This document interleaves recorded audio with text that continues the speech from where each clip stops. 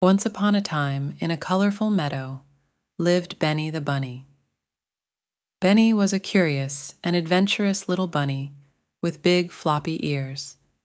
He had a group of animal friends who often joined him on his exciting adventures.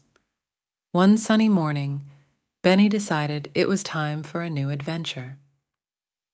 He hopped over to his friends, Sally the squirrel, Tommy the turtle, and Dizzy the duck, and said, "Hey friends, let's go on a treasure hunt today."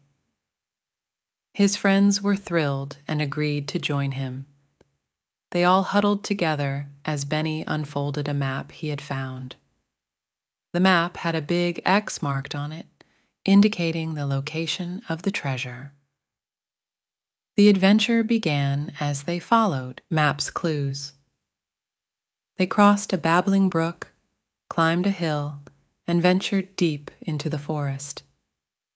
Along the way, they encountered friendly creatures like Mr. Owl, who gave them helpful advice, and Mrs. Butterfly, who guided them through a maze of flowers. As they followed the map's twists and turns, they faced challenges and solved puzzles together, strengthening their friendship with each step.